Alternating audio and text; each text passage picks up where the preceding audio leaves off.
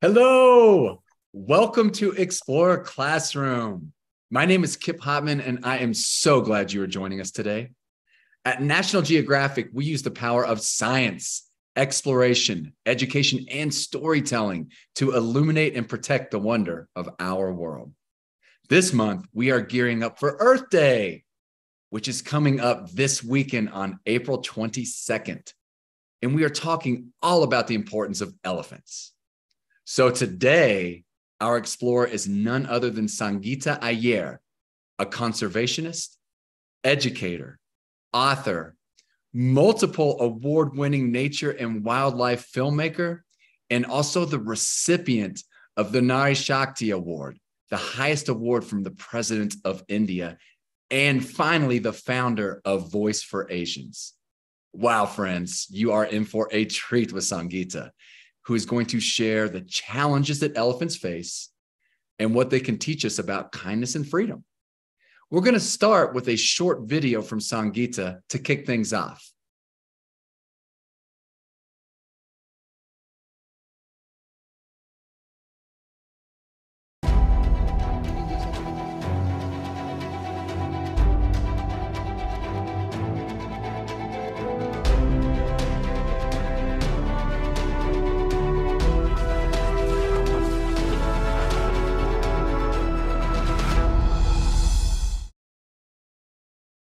What a fabulous clip. And I want to say hello and welcome, Sangita. And thank you for the inspirational clip, my friend. Of course. Thank you. It's wonderful to be here and so awesome to see the beautiful, sweet faces. Hi, guys. Hello, everybody. Well, we truly appreciate you spending the time with us today. And I'm sure the teachers and kiddos do as well. And before we kick things off to learn all about elephants, we're super curious to learn a little bit about you. What inspired you to pursue your path as an educator and an explorer? Well, I love nature. I love all the creatures of the earth, and in particular, these precious little elephants.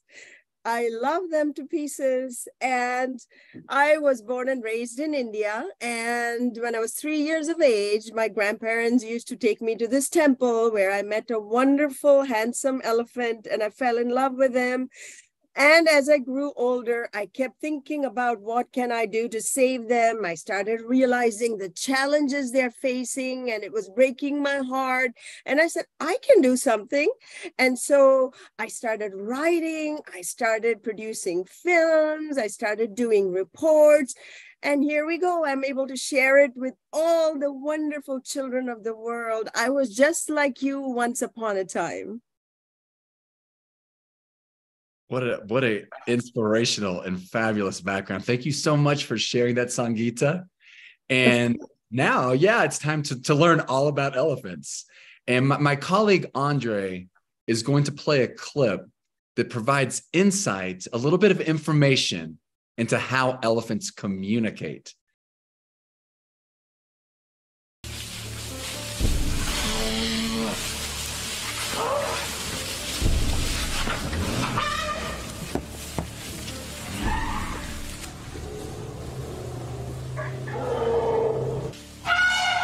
Trumpets are high-frequency, loud, and iconic calls. When an elephant trumpets, it means it is very much agitated or angry, telling the intruder to back off. This herd is communicating through touch.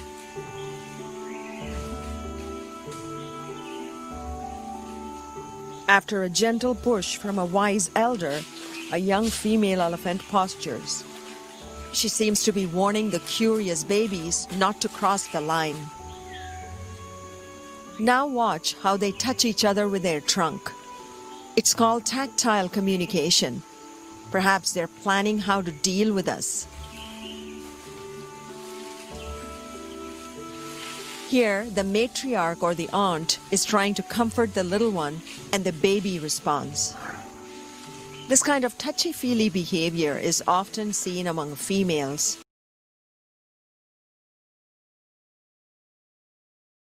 What a wonderful clip as well. Wow, Sangita, You have Mhm. so much information about communication in these documentaries. I love it. And as a child, I remember the trumpet calls like in videos and teachers talking about them in classes, but I never really understood the importance.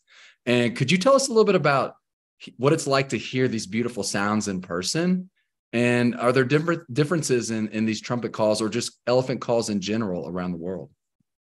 Well, there's yet another call, and it's chirping. They go cook, cook, cook, cook, cook, cook, and they chirp and they communicate with each other. That's because they're a little bit agitated, they're a little bit nervous, and they're trying to tell each other, okay, let's be careful here. But trumpet is like, now I'm angry, get out of my life, get out of my face, get out of my way. So that's what that elephant was trying to tell us. We were quite a distance, and actually it was me in the backside of an open safari jeep.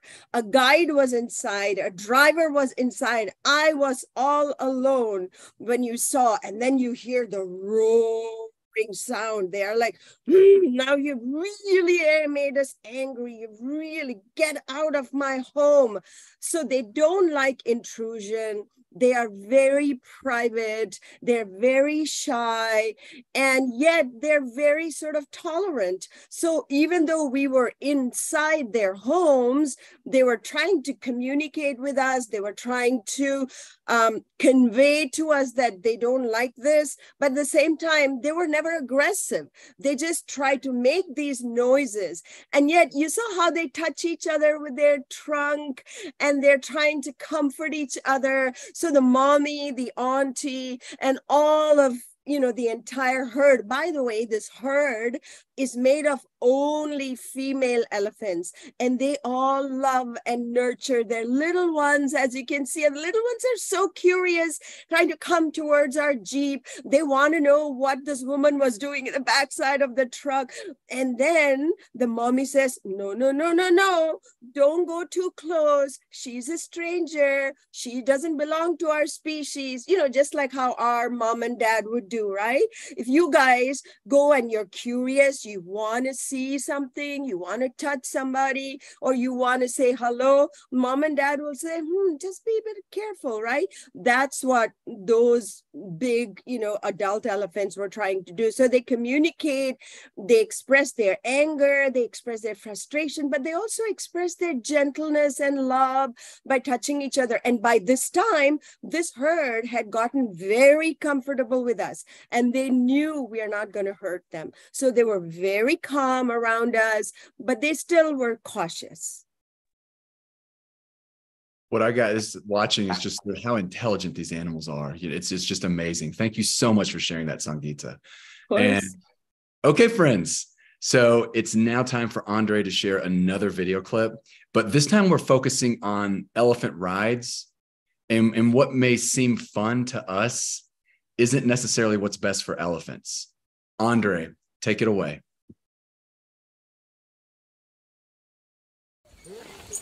This juvenile bull hobbles to catch up with his herd. He's not even 10 years old.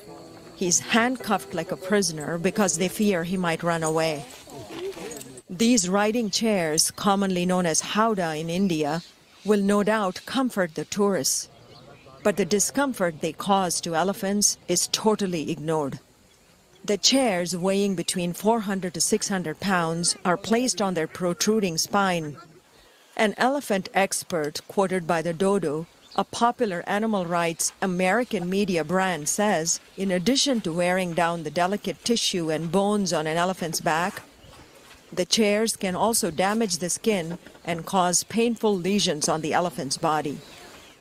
The rope that secures the howdah to ensure that tourists are safe is cruelly tightened beneath the tail. Adding to all of this discomfort is the sheer weight of people. An adult elephant is forced to carry at least 4 people, and a young elephant carries 3, including the handler. Sangita, such a powerful clip. And I know I want to dig into it a little bit with you. Is just if you could share for the audience you're watching, like what are the most important takeaways about elephant rides that we should know? And then also thinking of solutions, what can we do to help? Mm. Yeah, whenever you see, an elephant back ride for entertainment, just think about, the elephant's back. A lot of people have this misperception that because this is a big, enormous animal, he or she can carry maximum weight, a lot of weight. Actually, it's the neck of the elephant that is the strongest. And so in the ancient times, when we did not have trucks or when we did not have all these advanced mechanization, elephants used to drag the logs. But now we have advanced mechanization. We don't need it.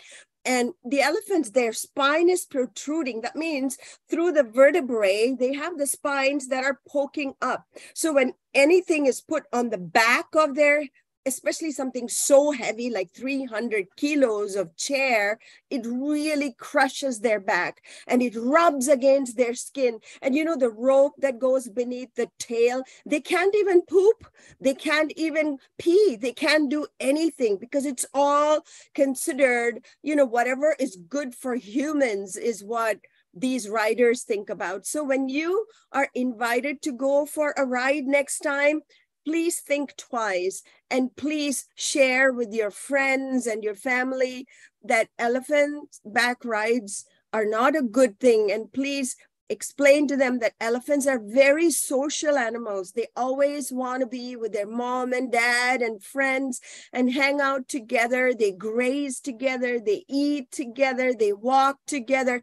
Whereas when you see these elephants, alone giving elephant back rides, they're not only hurting physically, they're also hurting emotionally because they miss their family, they miss their friends. So the only thing I would ask of you is to think about what the other animal is going through and try to share whatever you're learning here today to help spread the message and stop elephant back rides. There are so many other ways that we can entertain ourselves, right? We really don't need elephants to be entertaining us. So that's the takeaway for you today.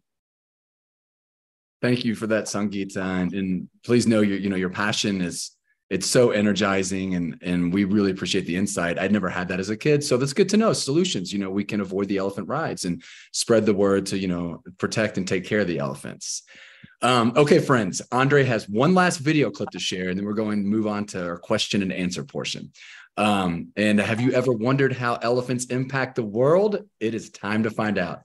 Andre. There are other wild, large-bodied species like gar, even domestic cattle, domestic buffaloes, can take them some distance. The problem is that these species are all ruminants. So part of their digestive strategy is to get as much as they can out of everything that they eat. So they'll often regurgitate their food and just sit there chewing it. And in the process, they destroy a much higher proportion of the seeds. Whereas elephants, they have a quantity instead of quality digestive strategy. So they eat as much as they can, they take the easiest nutrients they can out of it, and as a result, they're dumping a lot of seeds that can then germinate to become trees and plants. Another aspect of Dr. Seker's study entailed measuring the distances of seeds dispersed by the same mammals. And what we found is that for the median seed, the dispersal distance with elephants was about 200 meters, and without elephants, it was about 20 meters. So it was only going 10% as far without elephants as it was with elephants. So there's a class of tree species out there that are evolved to depend on larger animals for dispersal. And as we lose large animals, we are endangering those tree species. Wow, friends. I will say I never knew the power of elephant poop and how much it can impact the world around us and help spreading seeds. That was so cool to learn. Thank you for that clip, Sangita. And just one quick segue before we get into the Q&A is, are there any other ways we should know about that elephants impact the world? Well, I'll talk about the poop a little bit because elephants, do you know that one elephant poops 300 pounds of dung each day? That is one elephant each day pooping 300 pounds of dung. And in this dung, there are so many rich and wholesome seeds because the digestive system of the elephants is not like the ruminants. So the seeds are full. And so 70% of the seeds that are dispersed across the forest floor, they germinate. That's how beautiful elephants are in terms of the ecosystem services. And these seeds, they become trees, and trees give us oxygen to breathe and take up the carbon dioxide we put into the atmosphere. So that's how powerful they are. They're also considered to be climate mitigators. We all know how climate change is impacting our lives. And so by promoting the growth of these trees, they can sequester carbon, and thus they can help mitigate climate change. So you heard that, kiddos. Elephants really help the world around us tremendously. Thank you for that, Sangita. And what an unbelievable and amazing presentation. We truly appreciate the incredible look into your work. And I have no doubt you've inspired so many of our viewers, because you've definitely inspired me to become an advocate for elephants and just to learn more about what they can teach us. So to all the students and teachers watching on YouTube, and to all of our on-screen guests, please join me in giving Sangita a virtual high five. Kids, I see you out there. Give those high fives up. Yeah, out on YouTube. Yes, and a huge round of applause. Thank you, Sangita. We are showing you our support and love. We truly appreciate you. And folks, it is now the moment you have all been waiting for. It is our question time. So if you're watching online, please send us your questions in the chat bar. We record them all as they're sent in. So please only send each question once. And teachers, please let us know who is asking the question. Yes, so we can give your class or your student a proper shout out. Well, folks, thank you again to Sangita. And thank you to all the students and teachers watching. We hope you all join many more of our events. And our next event for ages 3 to 8 will be next Monday, April 24th. Join Explorer wildlife ecologist Arjun Deer and learn how he protects the planet's big predators, hyenas, lions, leopards, and more by working with local communities. So go ahead and register for this event and more at natgeoed.org/Explorer Classroom. You can request a chance to be featured on screen. And fellow teachers, we've also created a new interactive guide for you to share with your students and take them on a learning journey with each of our special guests. Find the Explorer Mindset and Action Guide and Teacher Edition linked on each event registration page. Have a great day, everyone. Stay curious and keep exploring. Bye now. Bye-bye. Bye, guys. Love y'all. Big hugs. Big hugs. Bye-bye.